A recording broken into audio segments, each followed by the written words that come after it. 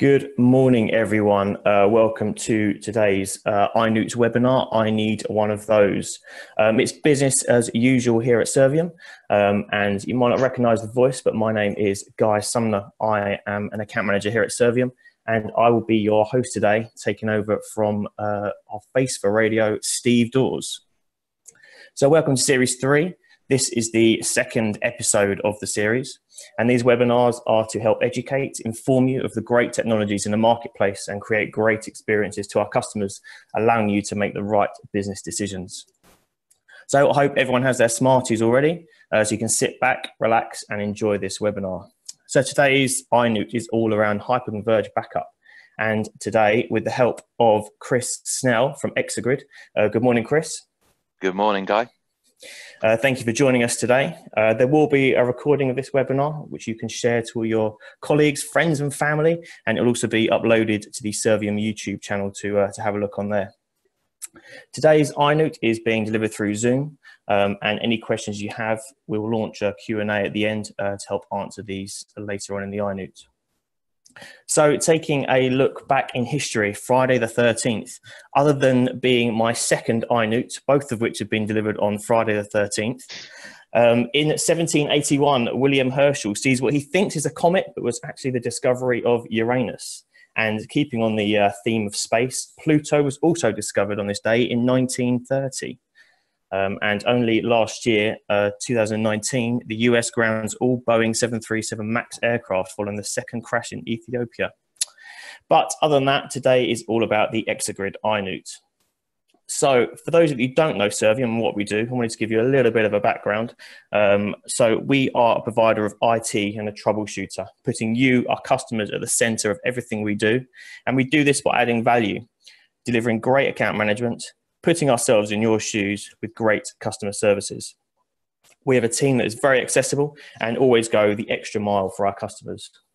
So how do we do it?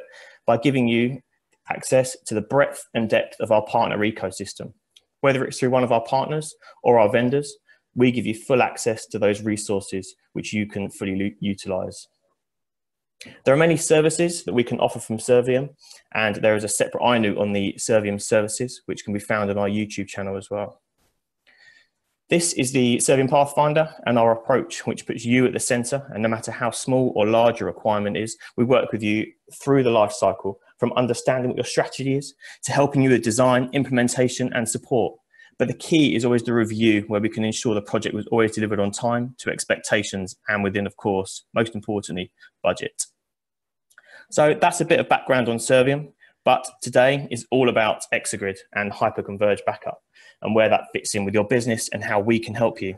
So I'll hand over to Chris, who'll give you the information that you're here for today. So Chris, I'll pass over to you. Thank you, Guy. Yeah, good morning, everybody. So as a very brief introduction to myself on top of what Guy said, yeah, Chris Snell, pre-sales engineer here for the UK and Ireland. I do a lot of work with Servium. We've got some very happy joint customers between us. Been at ExaGrid now for over 4 years, and previously to that I was actually at Veeam as well, and that's where I came across ExaGrid, and it just made so much sense to me that I badgered my boss for a job, and here I am now. So it wasn't a case of I bought the company, but it was a case of I pay my mortgage with the technology I believe in. So we're going to talk about how we provide a scale out backup target to help our customers save money, protect more and reduce the return on investment, recovery time objective as well. So let me click through onto the next slide. Here we go. So a little bit about us, who we are at ExaGrid before we look at the technology. So we were founded in the mid-noughties, really, about the same time as Veeam, actually. So we've been around a while. The company's growing. It's in the red, not in the red, in the black. We're making money as we grow. Very much self-funded as well. As we expand the company. The last Gartner Magic Quadrant called us a visionary, but actually they don't concentrate on this segment of the market anymore, which is deduplicated backup appliances. And there's a few reasons behind that. One of the primary ones is that a lot of the companies that used to sell similar systems have stopped doing so. And it's a great testament to ExaGrid that we've carried on growing and have continued to exist while that's happened. We have a great net promoter score, so that's an independent rating between minus 100 and plus 100, where there's independent studies into the organizations talking to customers about what they think of the product and the support rating. So plus 73 is extremely high. As an example, Veeam have just moved up a couple of points from plus 73, and organizations like Pure and Nimble enjoy great scores as well if you've got those technologies. So when the company was founded, engineers sat around a table and discussed what would make a great disk-based backup target. And ExaGrid is what was spun out of that. So we got a very different architecture to many organizations. Deduplication backup storage has a bit of a dirty word at the moment. People look at it and look at performance issues around backup and recovery, and you know, it can be quite a tainted architecture. So we've actually got a different architecture to that. As a result, we do win a lot of awards. As we've been around for a while now, we've got well over 10,000 systems installed across the world. So even if you haven't heard of us, you might consider us as a great kept secret in IT. We've got a lot of very happy customers in all sorts of verticals, all sorts of sizes as well. And to verify that, we've got over 360 published customer success stories on our website. And actually there's a couple there that came out of working with Servium as an example. A lot of them are based around Veeam, so if you have Veeam, there's something there for you to read, but there are other backup products involved as well. So what should you consider when you're looking at hyperconverged storage for backup with dedupe? What should you look at when you're looking at essentially dedupe backup appliances? And the first consideration is that you get great efficiency. If you take a full backup every weekend and incrementals during the week, for example, those full backups deduplicate fantastically, and there's a simple reason for that, and that's because it's almost the same data from one week to the next. There's obviously some change, but the vast majority of the data is the same. So if you're putting that onto tape or onto straight disk, you are using up a lot of resource that you don't need to effectively. Now, the first backup that you take, the first full backup, doesn't deduplicate very well at all because it's a new set of data. There will be some repetition, maybe some of the operating system data can be deduped and compressed. But essentially, you can consider that as a 1-to-1 ratio. And then as you start adding more full backups every weekend, you can start considering them almost as, if you do 2 backups, you'll get 2-to-1, 3 backups, you'll get 3-to-1, because there's dedupe and compression involved and that sort of thing. So the further you go in terms of number of weeks of full backups, the better efficiencies, better savings you're going to get from an appliance such as ExaGrid. Now, there's obviously going to be a space saving involved with that and efficiency there. There's going to be a cost efficiency as well. And we've got all sorts of calculators that we work with Servium to justify a return on investment, for example, as we go along. Also, there's going to be a power saving, cooling saving, and there's an almost intangible saving, which is a time saving, a management saving for our customers. And that, unfortunately, being very difficult to quantify, but it's probably one of the most important justifications for this kind of technology. I see so often in meetings customers who are talking about the pain that backup gives them and the amount of time it's costing them. And when you go and put the solution together with your backup application, it can absolutely free an individual from worrying about backups. You can come in every morning and see great big green ticks in your backup application rather than, oh, it ran out of space again, oh, the performance was poor, that sort of thing.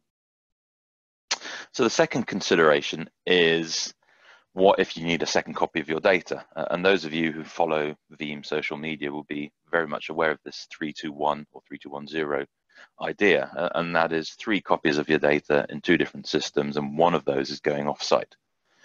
So you should have a copy of your data going off-site to prepare for the worst. Now, if you've already deduplicated at the backup site, then there's going to be a huge bandwidth efficiency by copying your data off to the disaster recovery site. It will probably be something like a 95% bandwidth saving. So that could free up your bandwidth or even reduce the amount of cost if you can minimize the size of the bandwidth. Then there's three considerations that don't tend to get thought about an awful lot.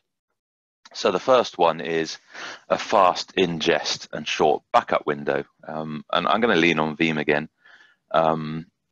You can now take storage level snapshots, VMware Hyper-V level snapshots, and send them to your backup data. And the whole point of taking a backup is to protect your data and allow you to restore. So you want that data on your backup storage as quickly as possible. So you need fast systems to achieve that. Once you've got your backup on the backup storage, you need fast systems to restore it. You want to use instant restore, short backup, granular recovery from applications, and that sort of technology. They're designed to recover in a couple of minutes. Now, guess what? If you try and recover from deduplicated storage, it's not just a straightforward restore process. You have to rehydrate an image, which could be spread across the history of the backup data. So that can be very time consuming. I've seen single VMs take 5 hours instead of a couple of minutes if you have to rehydrate them first. So that's a huge consideration when you're looking at dedupe technology. And the fifth point then is a fixed length backup window. It is very rare when I speak to a customer whose data set is not growing and not growing at an exponential rate. So it's great to use a backup software technology that can scale out, and Veeam again is a perfect example where you can roll out multiple proxies to help improve your backup throughput. But there's no point scaling out your backup software if you cannot scale out your backup hardware at the same time. That is how you maintain a fixed length backup window. So where we look at some of our competition and how they struggle and give a dirty word to dedupe, the main reason for that is that they are inline and they are scale up. So what do we mean by inline? We're talking about the fact that the dedupe has to take place during the backup flow. So there's two ways of achieving that. One of them is letting the dedupe appliance do all that work with all the full data set sent to it. And that takes huge amounts of compute so that it doesn't slow down your backup window. It involves using Intel or AMD's latest and greatest and most expensive processors to achieve that. Or you could do a client-side dedupe to preempt some of that. And that has the benefit of reducing your bandwidth requirements. But it means that your clients are going to be doing the dedupe. So you're using your compute cycles on your clients to achieve that. And quite often you'll get charged a software license to do that as well. Once the data has all landed on the appliances, what happens is it's all deduplicated, as I mentioned before. So any type of restore has to go through a rehydration. So instant restores are slow, normal full restores are slow, copies to tape are slow.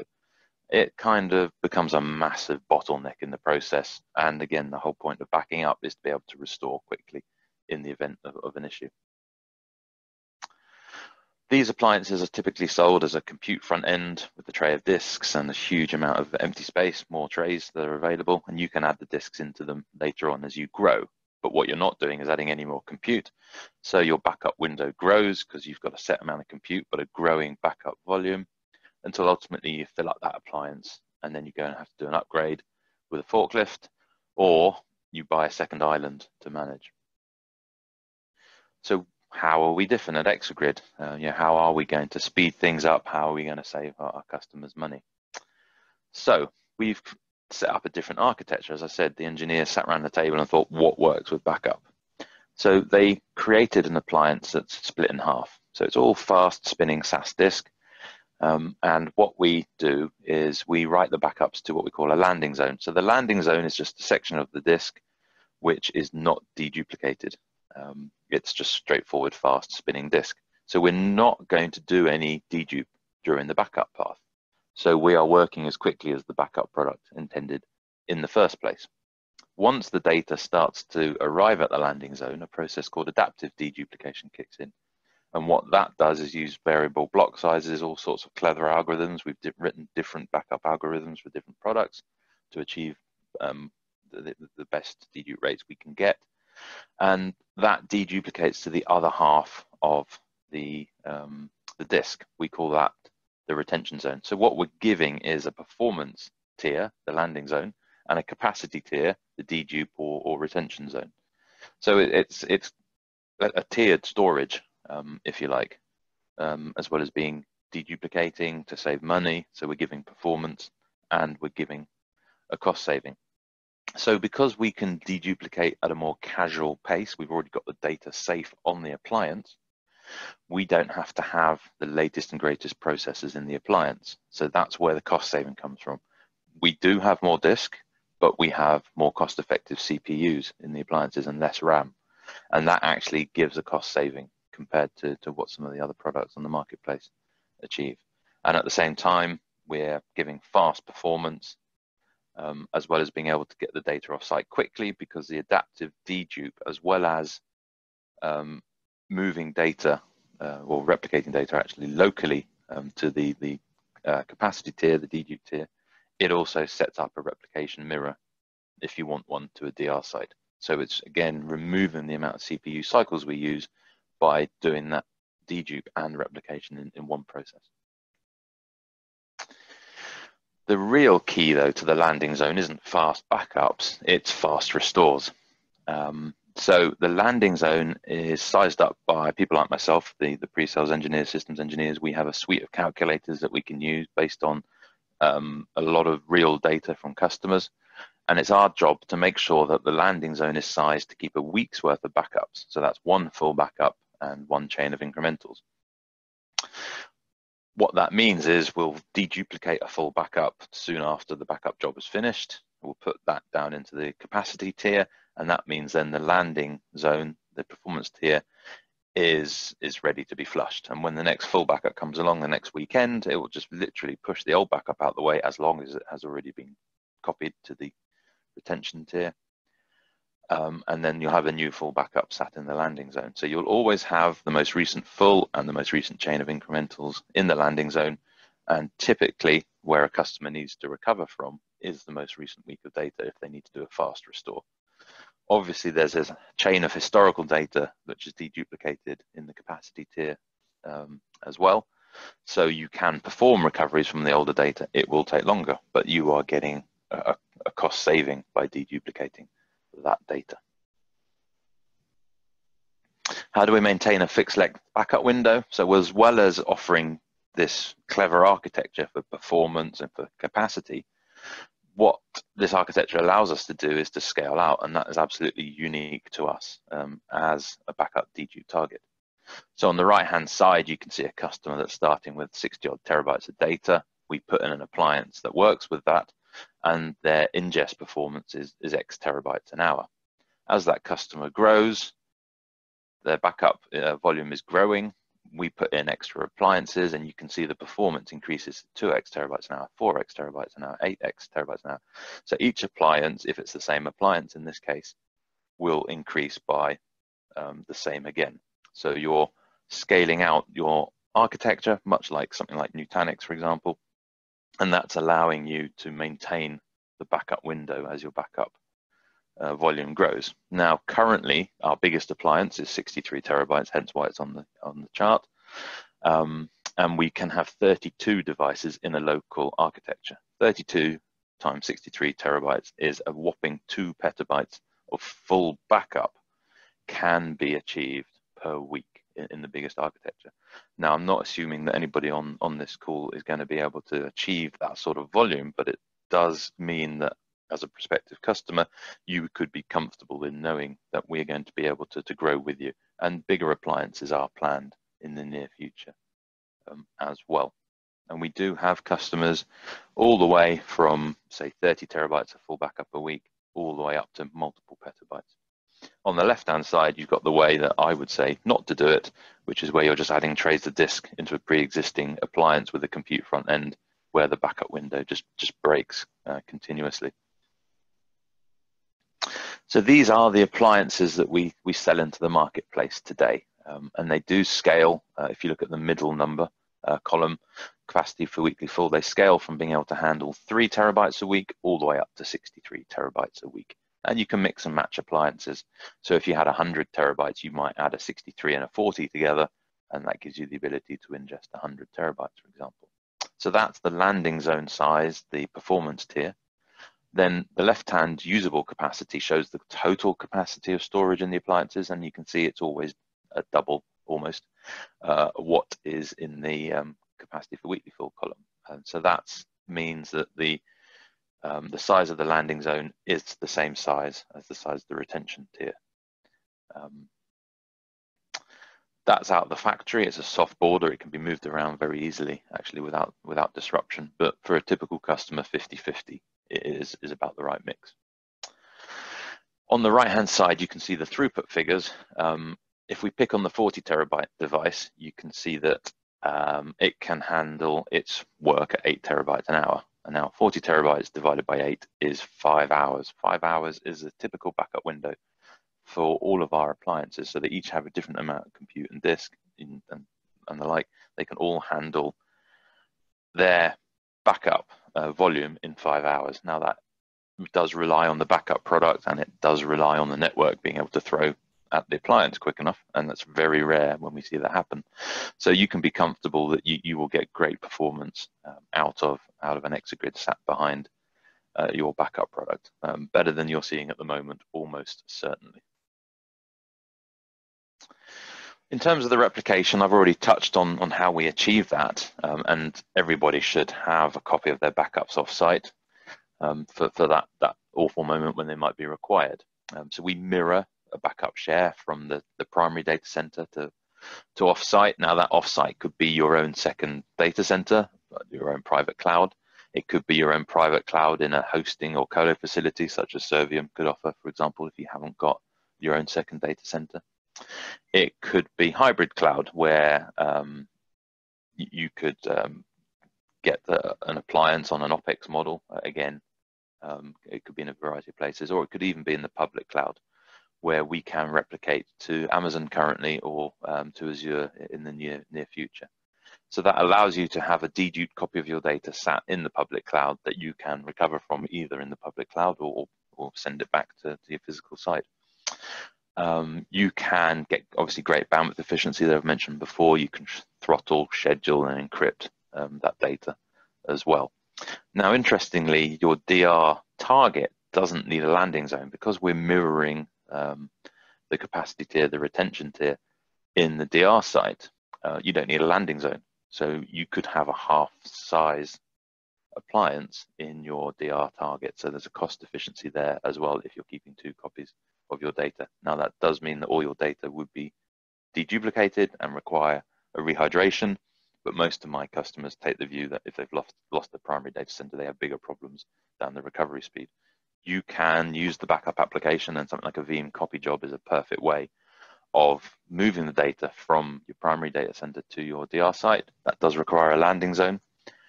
So you typically end up with larger appliances if you're doing it that way.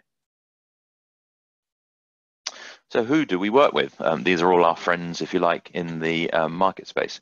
And the key ones are at the top of the list: Veritas, NetBackup, and Backup Exec, Veeam themselves, obviously, Commvault as well. And we've got some integration technically with all 3 of those products in various forms.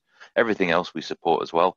So Zerto is an interesting one, who they carry out replication of virtual machines, and then they can create backups from the replicas. We are their preferred target storage for that. Haiku is an up-and-coming backup application that works with Nutanix. So if you love hyperconverged and love scale out, then we have a great story with them as well. Now, I've spoken to many organizations who have DBAs, who are a prickly type of character. They can dump directly to the ExaGrids as well. And you can have multiple backup products, all targeting a single appliance, if you like. So a really quick run through on, skip that slide, on the integration with Veeam. We have Veeam code embedded on the appliance. And what that means is we have something called the data mover that is written by Veeam, sat on our appliance. The data mover is essentially a second proxy. So your true backup proxy sends the data to the green box, our appliance, not via CIFS or NFS, but via a Veeam protocol. So that means, first of all, it's quicker because it's designed to move Veeam backup data. So it's about 30% quicker than writing to a public share. but it's also not writing to a public share. It's writing to a Veeam share on our appliance. And that Veeam share is created essentially behind a logical air gap. So it's not a true air gap. We're not writing to tape. We're not sending the data off site. But we've created a private share on the ExaGrid that can only be accessed from the Veeam server using a predefined username and password that does not need to sit in Active Directory. You can see layers of security appearing here. We're also going to add immutability to the product in a few months' time, so you could have a time lock on the data on your device. So the data that's moved down to the capacity tier, the retention zone, can be locked away. Data on the landing zone will be open for attack, but anything that's being copied down will be locked away. It also gives faster recovery. We integrate with Veeam's SOBA technology, scale out backup repositories. What that means is as customers add extra appliances to the architecture, Veeam just sees it as extra capacity in one repository. So you just have one repository that's your target for all your backups, and you can grow that without having to play with your backup jobs. You just add more capacity, and then it also adds load balancing and fault tolerance to the mix as well. And if you've been looking at Veeam's cloud tier, it integrates into that as well, so you can move your really old data off to the cloud. It's probably cheaper to keep it on the ExaGrid, but you do have that functionality open to you as well.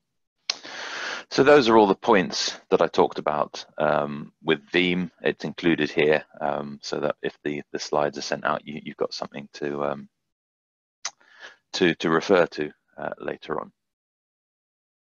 What's inside the appliance? It's a very clever server with a heap of disk in it. That disk is configured as RAID 6 with a hot spare, so it guards you against multiple disk failures.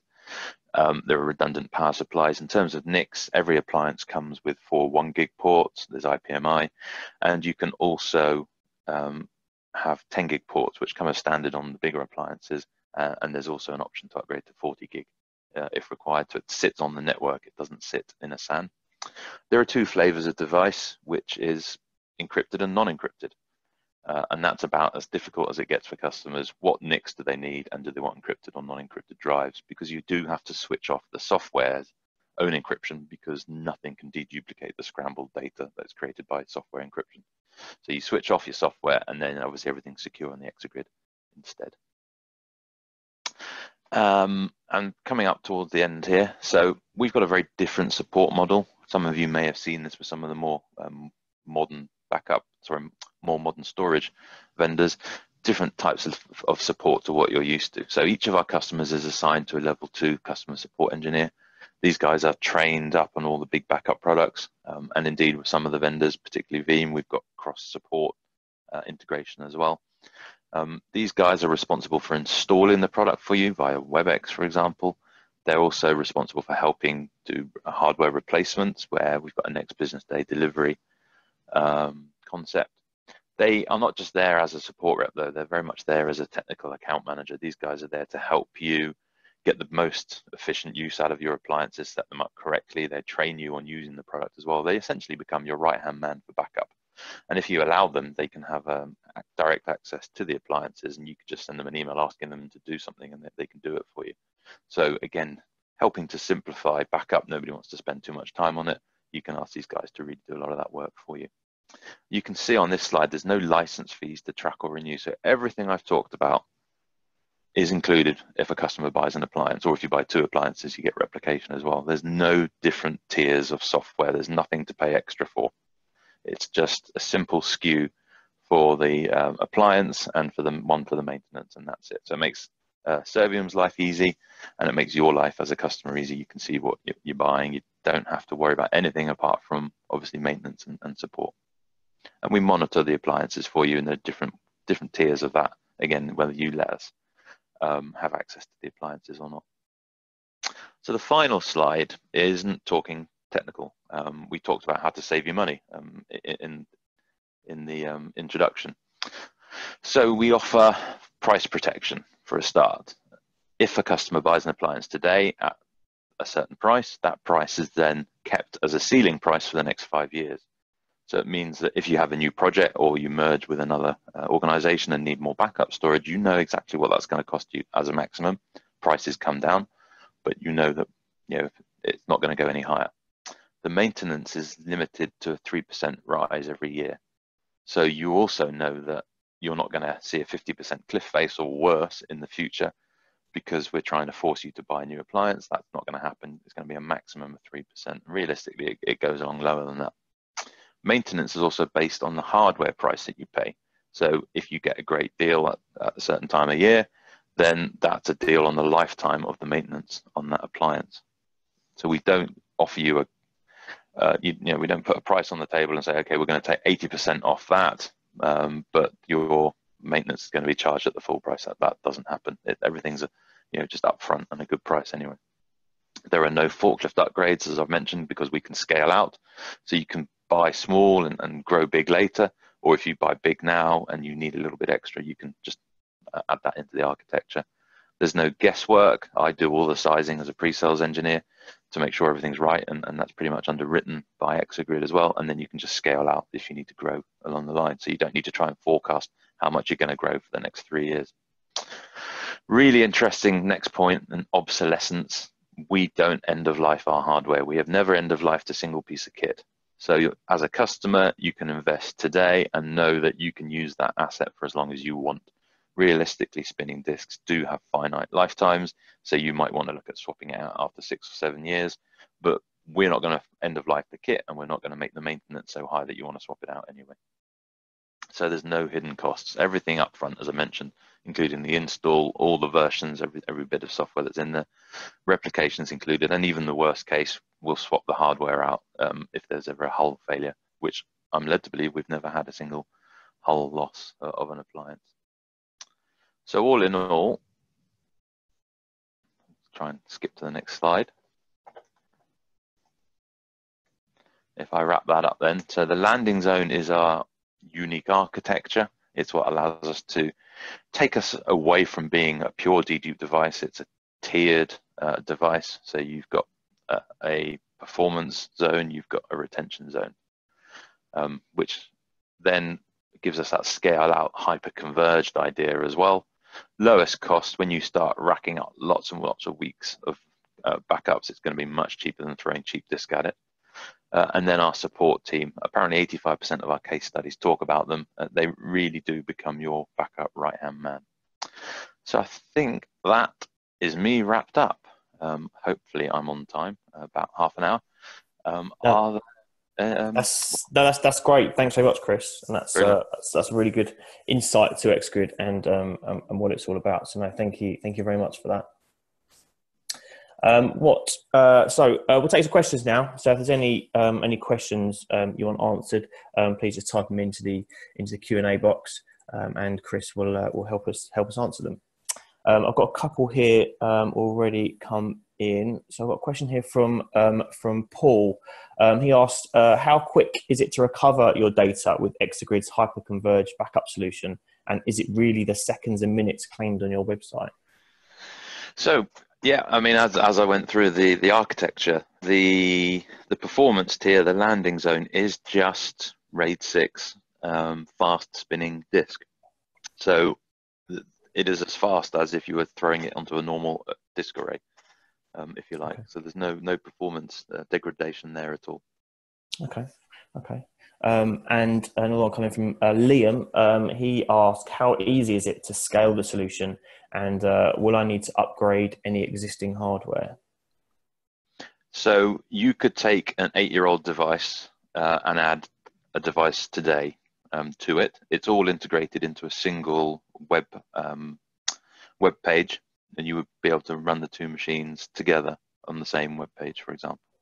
And then if you're using Sober with Veeam, you don't even need to manage your backup jobs. You're just extending your backup repository. So it's ridiculously simple, and you get somebody else to do it for you anyway, the support team. Okay. And Michelle has asked, will my IT team require any specific training to manage the solution?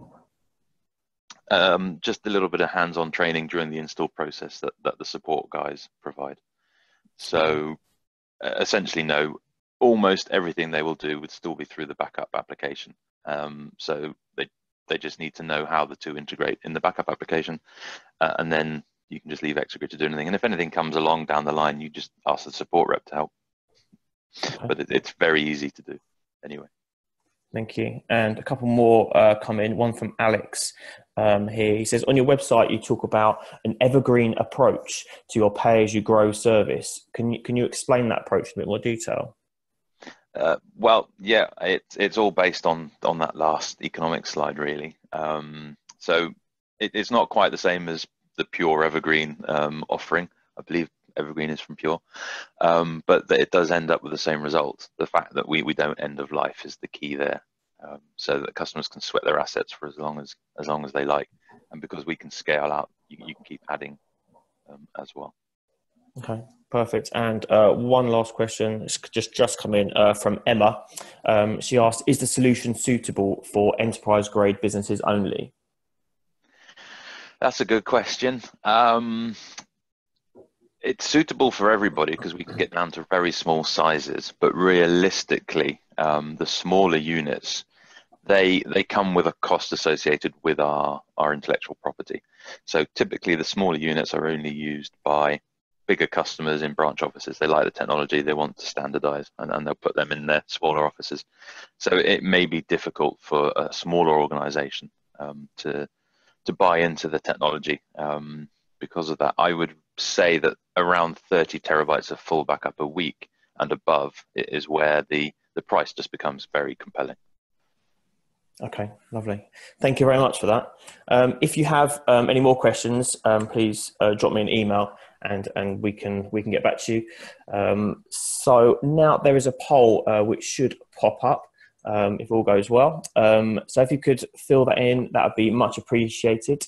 It helps us deliver these webinars and to help fine tune them for the future. And any ideas you do have, please suggest them. We can look into getting them added to the series in the future. So thanks again to Chris from ExaGrid for your time today. So it was very, very informative. So thank you very much for that. The next webinar is on Friday, the 27th of March, and Steve Dawes will be back in the hot seat. And with the current need for businesses to adopt more flexible working, we are partnering with VMware to discuss the benefits of implementing Workspace ONE. The invites for that will be out soon, so make sure you sign up to that when you get those. This will also be uploaded to the Servium YouTube channel, where you can find all of the past INOOT webinars, along with plenty of content and videos for you to have a look through and enjoy. So once again, thank you all very much for joining us today for today's INOOT webinar. Enjoy the rest of your Friday and have a great weekend. Thank you very much.